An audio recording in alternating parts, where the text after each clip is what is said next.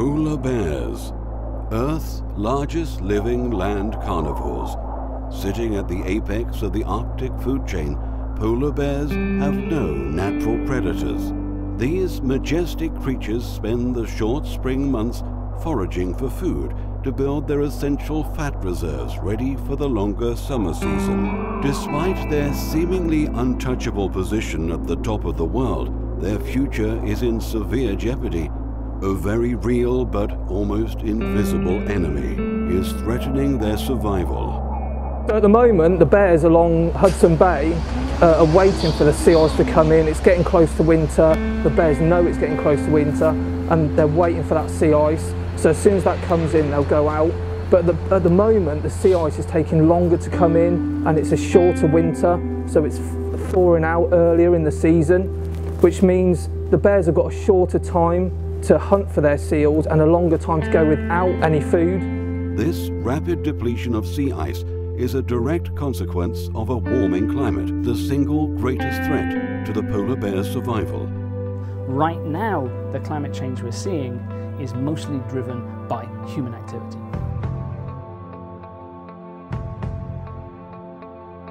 The reason why this Arctic sea ice isn't lasting as long is because when we burn fossil fuels like coal, gas and oil that supply us with energy and fuels our transport habits, it builds up in the atmosphere and it creates a blanket, and that blanket holds in the heat and it traps the heat, and as it traps the heat, the planet gets warmer, which means it's affecting the Arctic sea ice and affecting the polar bear's habitat.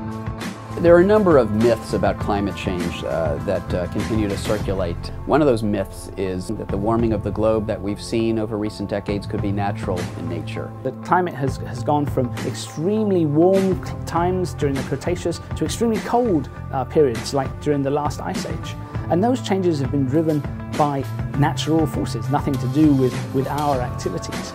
But just like forest fires have always happened in the past, it doesn't mean that, we can't have arsonists setting fire to forests now. You don't get a free pass for changing the climate just because it's changed before for different reasons. If we all act together by walking and using our cars less, using public transport, insulating our homes and turning down our heating slightly, we can all reduce the amount of carbon emissions that we're putting into the environment. We can actually stop climate change and reverse it, which means a healthier planet for everyone, including the polar bears.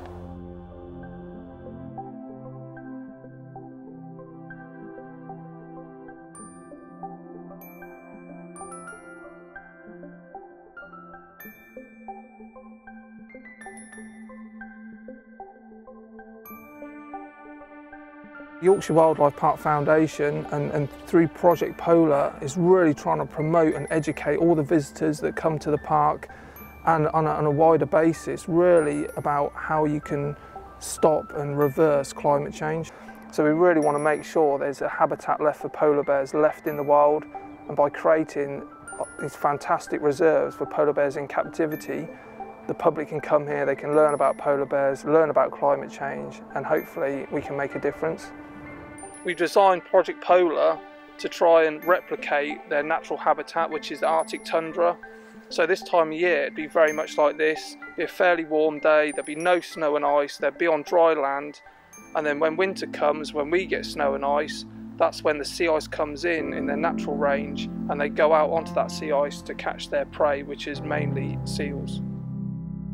Project Polar at Yorkshire Wildlife Park is one, about welfare for polar bears, but two, it's also about conservation, and that's conservation, so that's a breeding programme within in captivity at other zoos and parks throughout Europe, but also about conservation of them in the wild, so that's educating the visitors and trying to encourage and influence behaviour change to stem the problem of climate change. And also it's fundraising, so Yorkshire Wildlife Park Foundation supports Polar Bears International, which is out there in Canada working with trying to protect the polar bears in the wild, and also all about climate change and education about climate change. We're working with Polar Bears International to bring an important message about the conservation of this iconic species. Polar bears are considered the canary in the coal mine for climate change. Here in western Hudson Bay, this particular population of polar bears was one of the first to show the impacts of climate change. We've seen changes in body condition in bears. We've seen changes in survival in relation to shifting sea ice dynamics, and we've also seen changes in reproduction. There used to be around 1,200 polar bears here in western Hudson Bay, and now there's around 935 bears. Bears on shore here in western Hudson Bay fast for several months every year, and that fasting period is getting longer and longer. But there is still hope.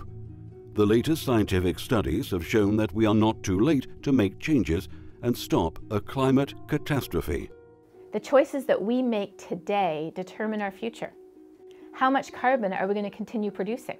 If we stay on our current pathway, we're going to see rapid changes to a world that looks nothing like the world that we grew up in, within our lifetime and definitely within our children's lifetime. Whereas if we can wean ourselves off of all of this carbon, the world will look like a very different place, a place where animals like the polar bear have the time and the ability they need to adapt. Not just about the polar bear though, it's about us, that our agricultural systems have time to adapt, our energy systems, our water systems, to make sure that we as humans will be okay. Yorkshire Wildlife Park are taking action against climate change to ensure our natural environment is preserved and protected. By implementing green policies, Yorkshire Wildlife Park hopes to minimize its environmental impact and become a carbon-neutral organisation. Here at Yorkshire Wildlife Park, we're leading the way in protecting the natural environment through sustainable conservation. Now we're doing this by implementing a comprehensive strategy to help reduce our carbon footprint. But the park has installed PV panels, we've got a biomass boiler, we've got a fleet of electric vehicles to run around the park. We recycle and reduce anything that comes in or goes out of the park. And also we've got a tree planting scheme, which is great for the environment but also for the native species here at Yorkshire Wildlife Park. We're now encouraging visitors to Yorkshire Wildlife Park and the general public to join in and help us save the environment. Now our campaign is 18 degrees or below, so if you can simply just turn down your thermostat at home to 18 degrees or below, you can save a huge amount of carbon and thus save the polar bears, save our environment and save yourself some money on your utility bills. We as humans have caused this problem. However, collectively, we can also fix it. Time still remains to save polar bears if we act immediately to greatly reduce our greenhouse gas emissions. This means everybody, you, me, families, businesses and governments around the globe.